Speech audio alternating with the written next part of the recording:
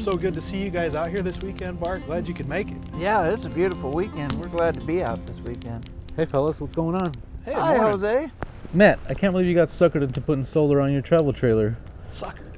Seriously. You hear this guy? Why would you waste your money on that when you're going to be plugged in at the campground? Oh, You don't need solar for that.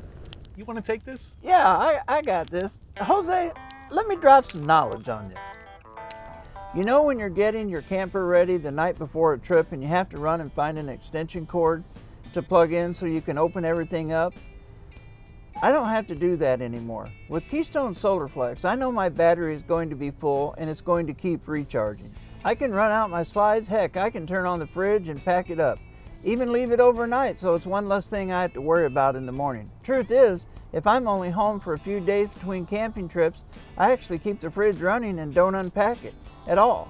I have a Group 27 battery on my camper and it keeps up with the fridge no problems. Dude, but my truck already charges my batteries while I'm driving. I don't need a solar panel to do that.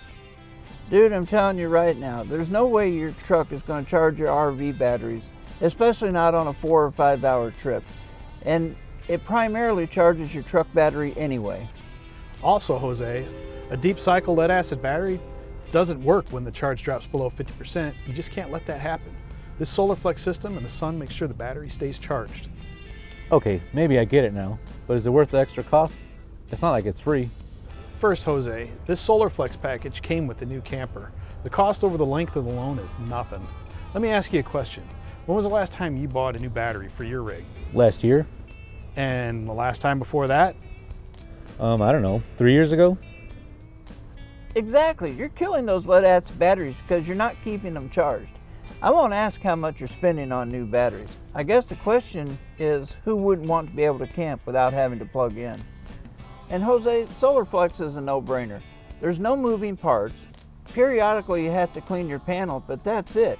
And besides, everything's going solar. Within the next 5 years, everything's going to have it, so you might as well get ahead of the curve. Okay guys, I see the points you're making and added benefits of SolarFlex. I guess I just didn't realize that before. Thanks for the intel, guys. You have done your homework. SolarFlex it is. Time to go shopping for me. Anybody up for fishing? I'm always up for some fishing. Yeah, let's Where's go. our waitress? We'll order some fish.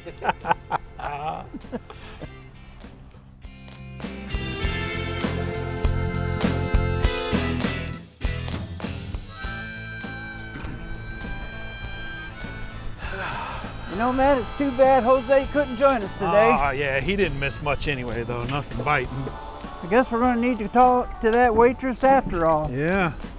I think we really did get through to Jose. I think he understands the benefits of the SolarFlex 200 package now. Yeah, I think we did. Even if you never leave the campground, SolarFlex 200 makes everything easier. You can run out the slides, pack up your camper, get your groceries in the refrigerator the night before, get an earlier start.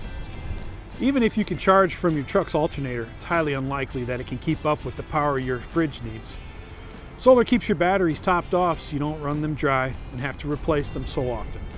It doesn't get any better than that. Let's head back to the camper and see what's for lunch. Yeah, let's go. Let's get out of this Indiana weather. I agree.